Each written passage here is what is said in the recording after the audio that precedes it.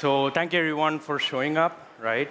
I'm Shankar. I lead the Snowflake ISV engineering team at Microsoft. So I work with our close partner Snowflake in supporting all of our engineering integrations, customers, solutions, and I'm pretty sure at some point in time I would have engaged with a lot of you folks, right? I'm also one of the Snowflake data superheroes. I did leave my jacket, unfortunately, at home, right? And this is my conference attire, right? So, pretty much I'm here, and I'm going to talk about something different now, right? Which is the toolkit, what I've been working for a while, right? And before we start on that, right? This is my book, right? I did write the book on Snowpark, right? So if you guys are interested, you can take a look at it. Some of the stuff what I'm talking about is also open source as part of the book, right? So you guys can actually access it through the GitHub repository. I'm going to put up the link as well shortly. And why did we do this, right? Before that, what are the challenges in adopting AI, right? We see AI all the time, right? I jokingly said we should stop taking shots every time AI is mentioned in the conference because you don't want the audiences to get drunk, right?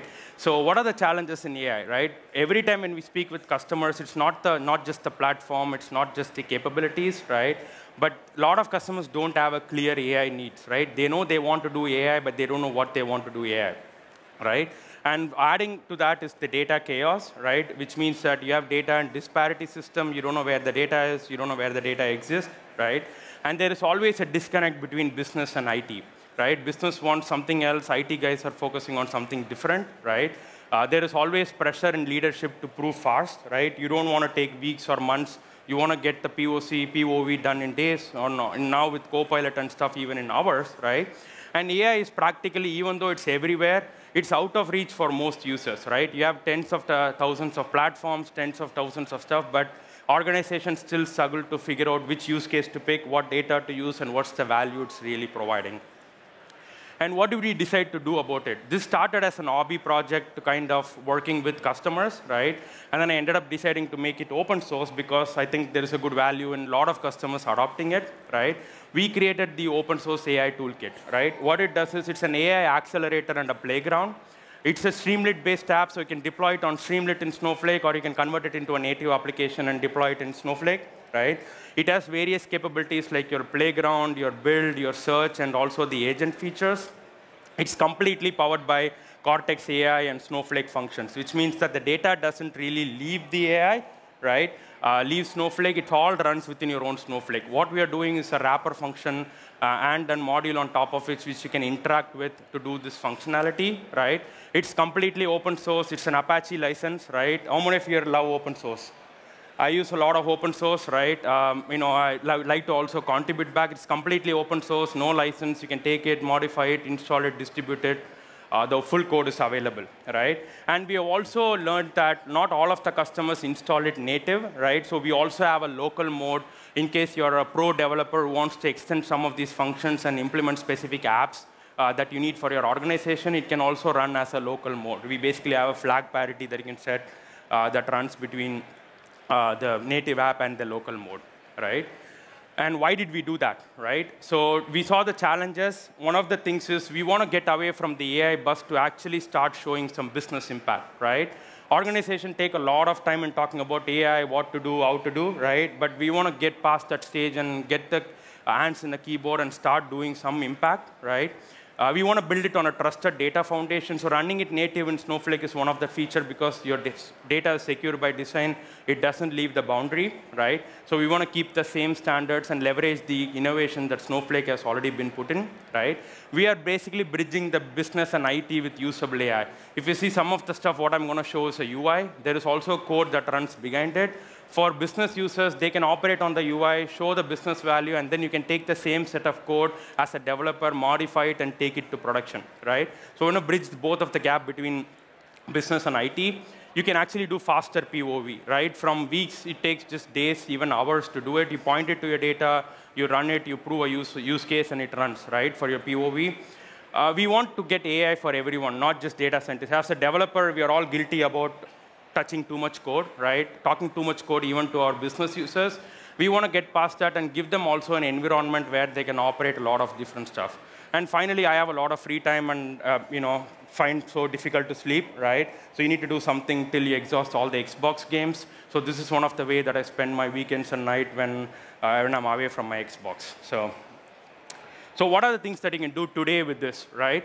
You can test and quickly explore Cortex AI's native functionalities, right? If you're a new customer hearing about Cortex, wanting to get into Cortex, you can actually use it. You can rapidly build and prototype AI-driven solutions, right? You can do much different AI use case. You can actually do a RAG. You can even fine-tune it with your own data using the Cortex models, right?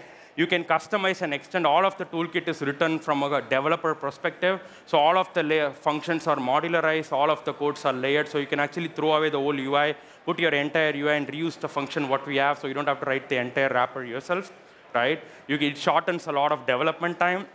So you don't have to waste time in building all those libraries and whatnot, right? And what we are hearing recently is a lot of those students who are taking the new Snowflake course, right? The certification on native applications and data scientists and stuff, they are also using this to actually practice Cortex functions, right? We just added it after we got feedback from those students saying that, hey, we actually used your toolkit for preparing the certification, right? So you can do a bunch of different things with it. And what I'm going to do is I'm going to actually switch over to the demo. Right? I hope this works. Again, this is a pure developer build, and as you know, right, we keep changing till the last minute, right? So let me know if you can see it. This is actually running as a toolkit within the Streamlit experience. This is not installed as a native app yet, right? But because it's Streamlit, you can actually open and install it as a native app, right? I'm going to show you some of the quick components, right? The playground is similar to the new playground what you have in Snowflake, right? But it allows you to do a bunch of different stuff, right? We want to give a single experience which can chat about different things. You can also use the built-in LLM function. I'm just going to take a sample. I'm going to pick the Claudia model, right? I'm going to just pick a table. Let's give it an image, right? So my images, and then I'm giving the image of my book, right?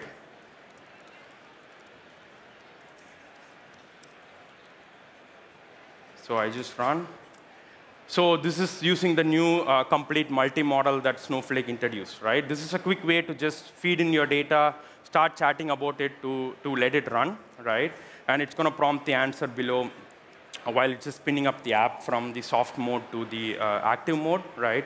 So if you see it shows the image of the book, and it also gives the description of what this book is about, right? This is using the Claudia model within the Cortex environment. You can do a bunch of different things as well. You can pick a different model. You can do a translate. You can do a summarize. You can do extract. All of the Cortex functions are available built in, all right? And apart from the playground mode, right, you can also use chat with different stuff, which I'm going to show you. Right, within the build, right? Within the build, you can actually build stuff, right? Think about this as a way for you to use your own model and generate something that writes to an output data, right? Let's say what I'm going to do here is I'm going to do a summary, like a complete function, right? I'm going to use the base model again. Claudia is fine, right? I'm going to say you summarizer bot.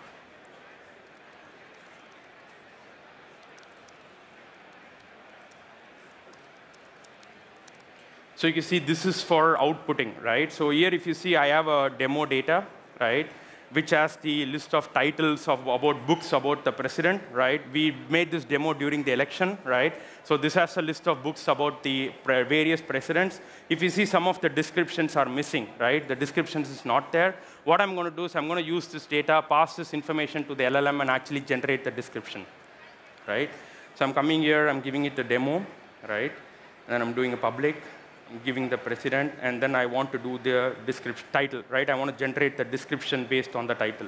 So I'm just going to give the output table as summary table. Output column is description.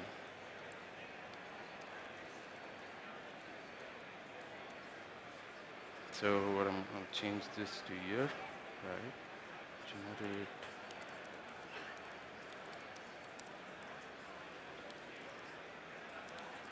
And 5 words. Okay, I'm going to give the description, and I'm going to give this summary. Okay, and when I run it, it actually creates the table with that particular column in it. So what it does is it takes the description, it reads through this, and then it summarizes it with less than 5 words, right? And if you see, once it runs, it actually runs in the background, so you can actually operate what you want. And you can go to the notification to check what is going on with it, right? So if you see here, it is still running and it's successful. Now if you go into the demo and go into the public, look at the table, right? You should see the summary table. So if I do the select star from summary table, so if you see the description, it has generated the summary version with less than 5 words, right? Next, what we can also do is we're going to fine-tune it to generate all the missing descriptions, right? So I can go in here again, and I can do a bunch of different stuff, right? Along with fine-tuning, you can actually generate your own Cortex search, right? So what it means is that you can use it as the search value. I can enter the service name. I can give the data name, and then I can give which columns and attributes to choose, which model to pick. It automatically picks up the right model which is available. I have already created one with the sake of time, and I'm going to show you what it is. So if you see, this is on the sales intelligence, right? And this is the Cortex service. So if you see here, it has the database name. It has the search column, which is a transcript test, and all of the attributes column that we gave for the Cortex search. You can actually chat with the data. It even gives all the definition SQL, right? Let's say you want to take the code and run it somewhere else in a different database. You can actually get the whole code from here, right? So think of it as an UI for you to create and view all of the Cortex search that are there. The same way, you can also do an agent, right? And before showing an agent, I'm going to show you a couple of quick screens, which is the RAG. You can actually do the RAG. You can pick the embedding what you want, and you can actually do the RAG on top of it and use the RAG for embedding. Because of the time, I'm just going to run through this piece, but show you guys the fine-tuning. Now, we saw the description that was missing, right? So what we are going to do is we're going to go and fine-tune it. With fine-tune, Snowflake expects the table to have different columns, right? You need to have the prompt, and you need to have the definition of the prompt as a table. So what we're going to do is we're going to pick the same one, right? We're going to pick the public. If you see, we have already separated it out to the training and validation, right? The reason why we do it is we are basically separating the data set into a training and validation so that we can fine-tune the model and validate against that fine-tuned model, right? We're picking the llama here, right? And I'm just putting a table. And this is how Snowflake expects to train. Like if I give a different table, for example, right, it tells me that it requires this particular column because for fine-tuning, Snowflake expects this particular column to have prompt and completion, right? To just show you what that means, right? So if you look at this here, it has the completion and it has the necessary prompts required for it. So what we are doing is we are putting the summary, description, and we are generating the description for that particular book title, right? And we are feeding in the existing description there so that it can fine-tune based on that. So I'm going to go back here, right? I'm going to select it as fine train, right? And I'm going to put it as book fine tune, right?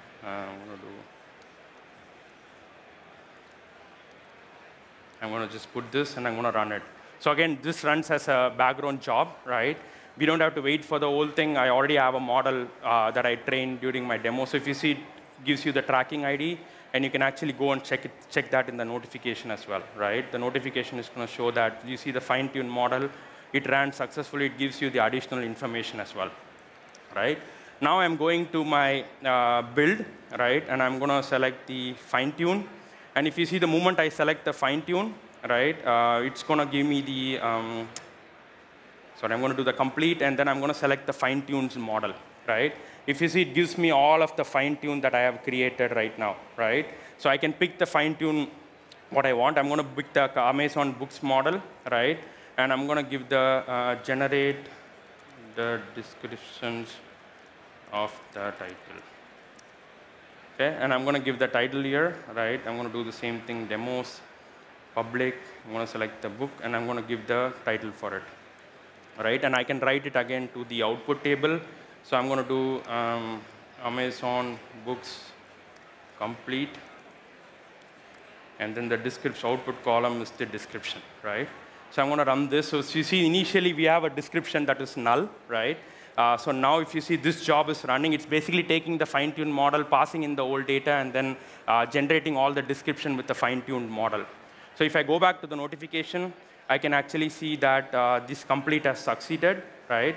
So I can go in here, I can actually do a refresh. And if you see, I have another table here called as Amazon Books Complete. So I'm going to just change this, Books Complete. Now, if you see the initial one had a description missing, right?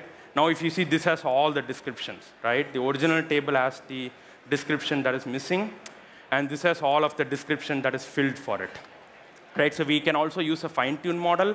And off late, I know Snowflake is innovating at a very fast rate, right? So what we have also done is we have also given a private preview feature, right? Meaning for this, I cannot enable it because my region doesn't support. If you are in a region that supports the new OpenAI models, the DeepSeek models, this is going to get enabled, and you can even pick that models to do the fine-tuning stuff. And then we're going to quickly see the Cortex agent. Here you can actually create a Cortex agent. You can give all of those different instructions. You can add all of the different toolkits like your Cortex search, your Cortex analyst, etc. I'm going to show you one which is already available, right? So if you see, this is the toolkit. It gives you the Cortex text to SQL. It gives the schema, the YAML file from the stage location. It gives all of those different stuff for the Cortex search. You can pick the search that you created already here, right? You can upload it, right? And now, if you see, we have given the instruction. You can chat with this Cortex agent, right? So what I'm going to do is I'm going to go here. I'm going to pick the chat functionality, right? Here I can chat either with a search service. I can do it with a RAG with my embedding, or I can do a Cortex agent, right? I'm going to just show the Cortex agent. I'm going to pick the sales intelligence bot, which I did, right? And I'm going to copy the question that I have, right? So I can just put what are the top 3 client deals, right? Because the data is about the sales data, right? So I can put what are the top 3 client deals. It actually calls the agent, executes the agent, looks through the Cortex search analyst, and it can get the response back, right? So the entire thing is in UI. Think about in your AI scenario, you can actually take it, load it to your data, immediately do a fine-tuning like how I did, right? Build a RAG on top of it and start chatting it to show the value. And then the source code of this is all functions that's encapsulated that you can actually take it and then push it to production, right? By removing this UI and putting your own app UI, either on Streamlit or any of the other application that you see. If you see, it gave me the SQL that is generated, right? It also gives me the interpretation of the question, what it understood by what I had asked, right? And then it gave me the query result. Right? And all of this is runs in Streamlit. And what I'm going to do is I'm going to switch it back. So what are we doing next, right? Probably I'm going to burn this slide and then change with the announcements what we have, right? But give you guys some of the ideas what we are doing. We are planning to integrate TruLens into this. So all the models that you run, it's going to be able to call the TruLens to actually bring in all of your metrics and observability, right? We are going to bring in the agentic interfaces. So think about now you can build Cortex agents, right? But this is going to let you build other agents interfacing with right from Snowflake. We are going to do it by bringing in an MCP interface, right? Snowflake has an MCP server that you can talk to. We are going to write an MCP server that you can talk to other MCPs right from within Snowflake using the external access, right? And we are going to bring in APIs for container services. Let's say you deploy it as an app today, it's a function. We're going to expose it as an API, so you can have other applications actually call it more towards programming than towards the UI, right? And we are going to build some pre-built demos for various industries that we are doing for customers. We're going to load all the data set, all the demos, so when you actually click your industry, it loads the old stuff there, right? And in addition to that, we are also going to plan on, which is not here, is to build an interface to the OpenConnect, right? Which can then have this as a way to call Cortex functions for the data coming in from your streams or your OpenConnect.